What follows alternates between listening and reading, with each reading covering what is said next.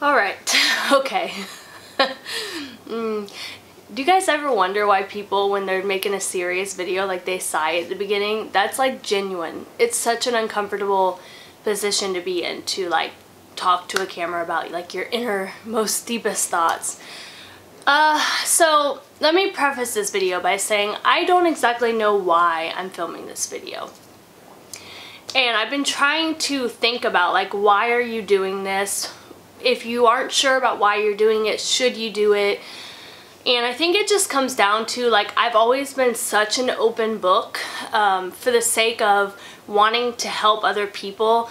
You know, I started my like adult life as an 18-year-old married to a man in the military. It was the loneliest time in my life, and I started YouTube as a way to, I guess, help other people not feel as alone as I felt. And everything that I have shared since has been because I want somebody else to know that they are not alone in their feelings. But as I've gotten older, I have become a much more private person. I went from sharing my every single thought online to now barely sharing anything at all. And I don't know if that's a good thing or a bad thing or somewhere in between the middle, but I just feel like there are people that have been following my channel for years and years and years. Some of you have been with me since I started YouTube over 10 years ago, and I had my first child and then my second, and I think I'm just such a different person now than I was then. Obviously, I was 18 years old. I'm going into my 30th year now, and I mean, bottom line, it comes down to this. The past about 2 years of my life, I have filmed videos where I have said, obviously, I have gone through some really difficult things, and it's been shitty. It's been a shitty year, a shitty 2 years, and I think I'm just ready to kind of like share a little bit of that. You know, I'm not gonna get too deeply personal with it, so some things are gonna be a little vague, but I think it's important to actually kind of get some kind of like background to it instead of just carrying on as if these things didn't happen and the past 2 years of my life haven't been the biggest years of growth.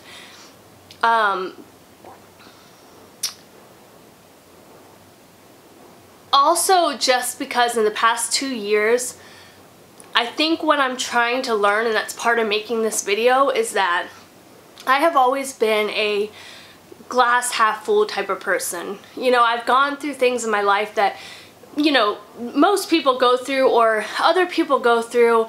You know, I come from a divorced family. You know, in therapy they tend to say that comes with a lot of baggage, but it never did for me. I've just always been the type of person that I chose to see the beauty in the chaos. It's just how my mind works. I don't look back at my childhood and think, oh, my parents were divorced, so my life lacked this. Instead, I think I had a really great childhood.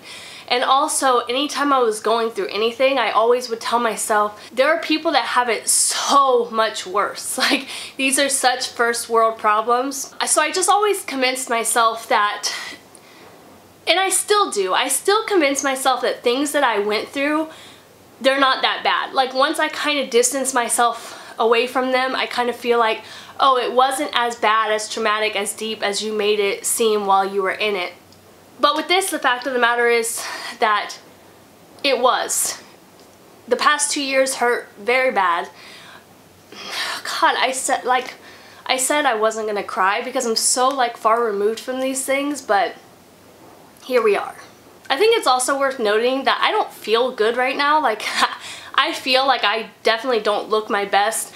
I was sick, my lips cracked open, I have this blister that came from it on my lip, but I'm like, this is the energy I'm trying to bring into 2020, is to just, I guess, fake it till you make it. Like, to get out of that whole social media, like, perfect image mindset and just live authentically.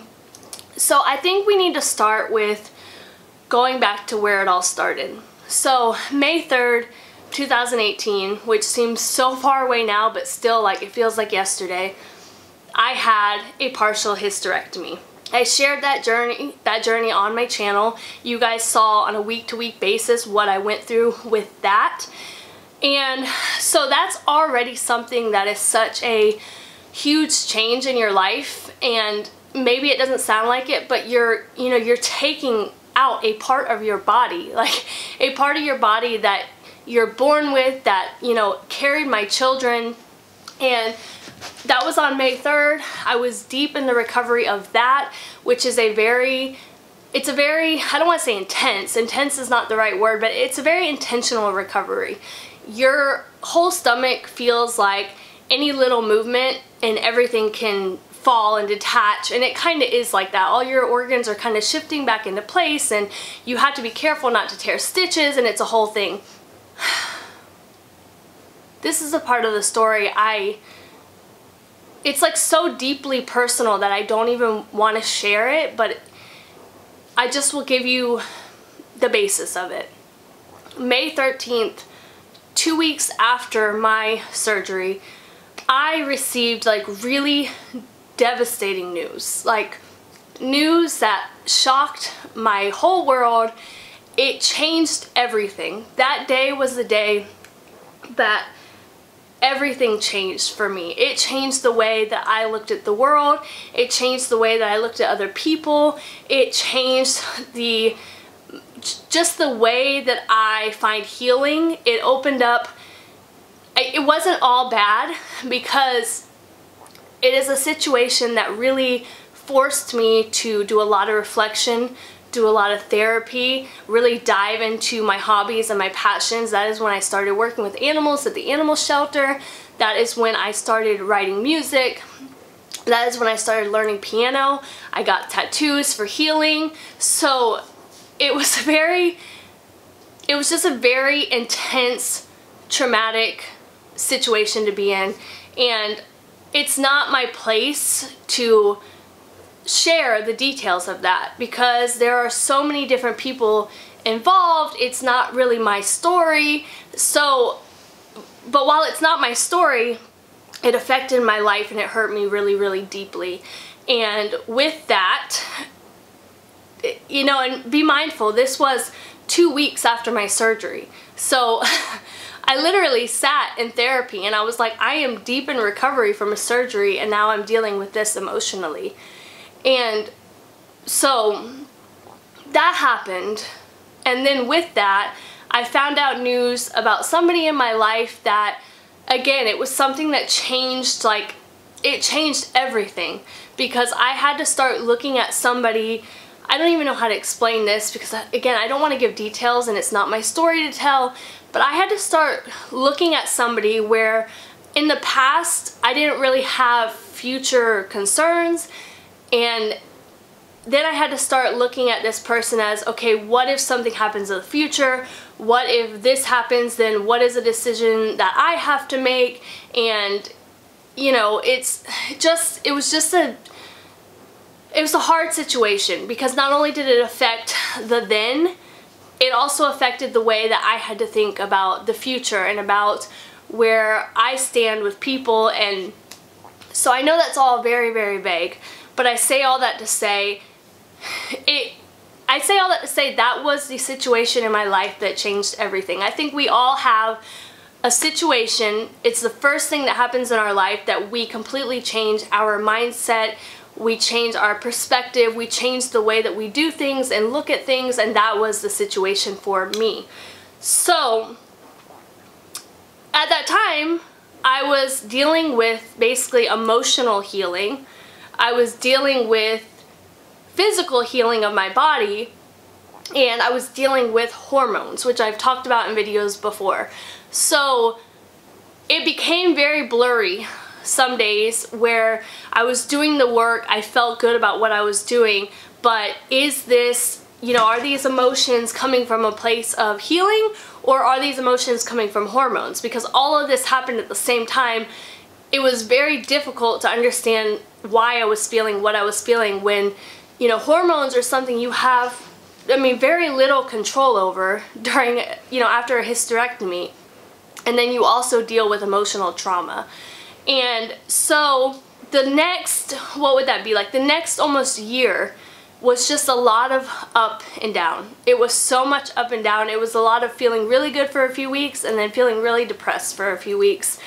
And just always having to reevaluate what if my healing is working, if I'm tackling things face on, or if I'm avoiding things.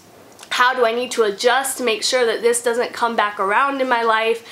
So maybe that sounds dramatic, but that's what it was. For almost about the next year, it was just a lot of up and down and healing emotionally. And so then going through that, I guess I kind of said it briefly, but during this period, my anxiety got really, really bad. Again, it's kind of that hormone versus emotional thing. I never knew where the anxiety came from, because in the past, my anxiety, I was able to pinpoint it. I knew exactly why I was feeling the way that I was feeling. I could tackle it, I could control it, and at that period in my life, my anxiety would just be, I would wake up in the morning and I would feel a weight on my chest. Like I would feel my whole body feel anxious. And so it started with really, really, really bad anxiety, and then I started getting little bouts of depression, but it was so minor at that point, like 1 or 2 days max. My cat is messing around over there. But that was what I was dealing with for about the next year. Then in May. So it actually was a year later, right around the same time that all that stuff happened before, I dealt with a really heavy loss. And I told myself I wasn't gonna cry. I dealt with a really heavy loss, and I think loss happens in a lot of ways. Obviously, sometimes it's very sudden, sometimes it builds up, and that's what this situation was for me. I knew it was coming for about a week, and so I had to sit on that for a week. Oh God.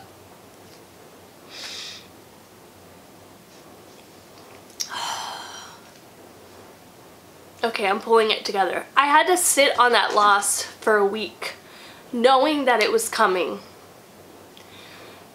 And after that, oh my God. After that, I just found myself like, I would cry myself to sleep every night. My husband would just hold me as I would have panic attacks. My husband would hold me while I was having panic attacks, and I would tell him I just can't stop crying. And it hurt so bad. And he was sad, but he was keeping it together for me and was just telling me, I know it hurts, but you can't, like, you're gonna cause yourself to be sick. And I just kept trying to like pull it together, but it was such a painful loss. One that I kept, I mean, it is what it is. It was a loss. So after that, I started experiencing more depression. Like I started experiencing, it went from like 2 to 3 days to 4 to 5 days. It would just be like these really big bouts of depression for me. But I just like, I was like, well, you gotta get through the day. Like there's nothing you can do about it. You gotta focus more of your, your energy here and keep healing. So just around the point when I started, I feel like, to pull it together, I still would get really sad and I would think about it and it hurt, but I felt like I was kind of like pulling it together. And then my kids went back to school. That week leading up to them going back to school was really hard. I already have a hard time with them going back to school, but after things like started to really go crazy in my life, sending them back to school became really difficult, really overwhelming. They became like my safety blanket. I felt good having them around. And on the first day of school, guys, I'm over here trying to keep complete thoughts and my cat's over here destroying a box. On the first day of school, we woke up and we saw our oldest dog bleeding everywhere. I had to put the cats away in another room. So on the first day of school, we woke up and our oldest dog we saw just like bleeding everywhere. And I don't want to really get into the details because, I mean, I shared all that on Instagram. And the reason I shared it on Instagram was because I just felt so alone. I was already hurting from a loss, what, like 3, 4, 5 months prior. And she would go to the vet for days at a time in critical care, and I would be home just like waiting for an update because they would call me every day with updates. And at the end of it, it was just a lot of up and down, like a lot of getting hope that she was getting better.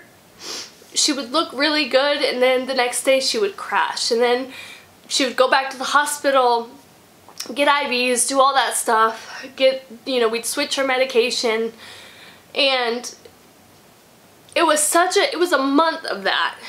And like, I remember talking to my mom saying, like, I can totally understand caregiver fatigue right now because I was just burnt out. I was burnt out from the actual physical aspect of it the entire day. The entire day she was paralyzed, so I was cleaning up like messes all day long, pee and poop. I was having to wash blankets, sheets all day long. I had to wash her, I had to empty her bladder. Everything had to be like impeccably clean because the infection, and it was just a disaster.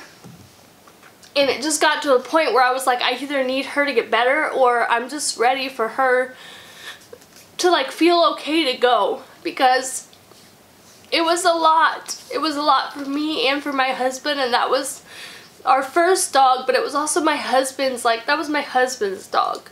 So I remember at one point it got really hard because we were in the middle of a hurricane. Like, we were in the middle of a hurricane and she started going downhill really fast, and there would have been nothing that we could have done. Like, so I just remember my husband and I laying down with her and telling her, like, it's okay, you can go, like, you don't have to stay here for us. But somehow, even though my husband was like, I don't think she's gonna make it through the night, somehow she made it through the night, and the hurricane was still, it was moving so slowly that it was far enough away that the vet decided to open for that day, for half the day. We took her back and they admitted her and said, look, it's best that she's here. When the hurricane hits, we could take care of her. So we did that.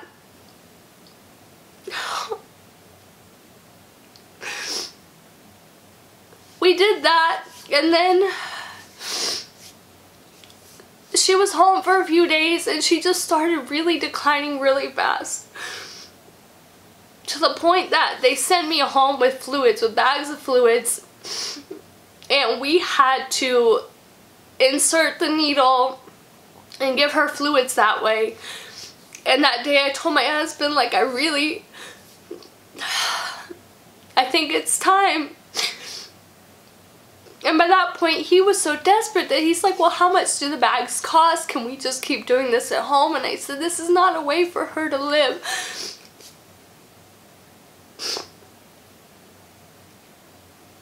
And so the next day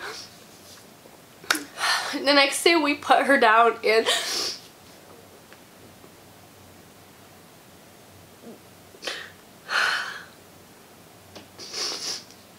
it felt so impossible. Like, I left the room and then I ran back into the room because I felt like I was abandoning her, even though she was gone. Oh, God.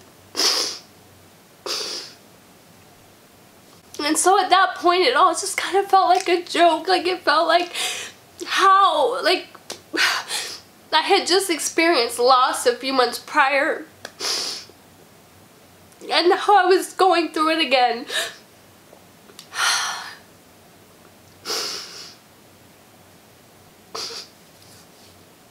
And so that really is what is the craziest thing about it. Like, I experienced one type of loss where I knew it was coming, I was waiting on it, and then I experienced a different kind of loss where I had all this hope, and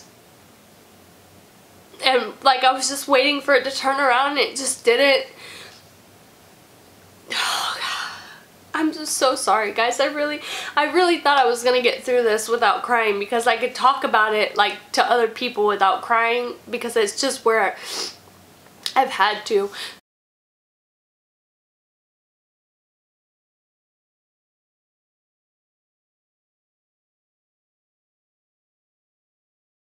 So now, this one back here, this is my bull mastiff. Now she's been dealing with depression ever since Luna died, and that's been a whole other thing. And you know, so just to kind of make light of the situation, like I went into 2020 like feeling hopeful. I'm like, look, this has to be the year that is going to be good. It has to turn around. And I went into it sick. I was really sick. I had a fever. And then this happened, and our dog hurt herself. So it was just like, if this is what 2020 is going to be, like, I quit already. I'm not doing it. But so in a almost 2-year time, I went through a major surgery. I dealt with very devastating traumatic news. I was dealing with another situation. I experienced loss, and I experienced another loss on top of just feeling anxiety and depression from all this stuff happening and from hormones. And so it just really has been a very difficult past almost 2 years. And at this point, I just feel so sick of like saying that, and I keep trying to figure out what is like the lesson, like how am I supposed to use this? But that's just what it is. And I just felt like my heart felt like I needed to share it, because like I said, there just have been people that have watched me for a really, really long time. And this is where I'm at. This is why, not that I was ever consistent before, but this is why my channel is where it's at now, because it's just, it feels very hard to fit in filming videos when most of your time is spent really just trying to heal and filling your schedule with things that make you feel good, things that help that process. You know, I could either sit down and film a video, or I could spend time with my animals. I could play music on the piano. I could go to my piano lessons. So it's kind of just, it's just a thing about like priorities right now. And so when I thought about filming this video, I didn't think about how I was going to end this video. And I still don't know how I'm going to end it. But I just wanted you guys to get a little bit of an idea of the things that I've dealt with. And now, see, I was about to say, and I know that maybe to some people it's, you know, a little thing and it's not a big deal, but that's just discrediting my pain in these situations, and that's not fair to me. And that's one of the reasons I'm filming this video, to stop doing that to myself. So anyways, thank you guys for listening. Thank you for anybody that watched all the way through. I hope that 2020 is a better year for you if you've experienced, you know, if 2019 was a shitty year or 2018 was a shitty year. Hopefully 2020 is a better year for all of us. Happy New Year, guys.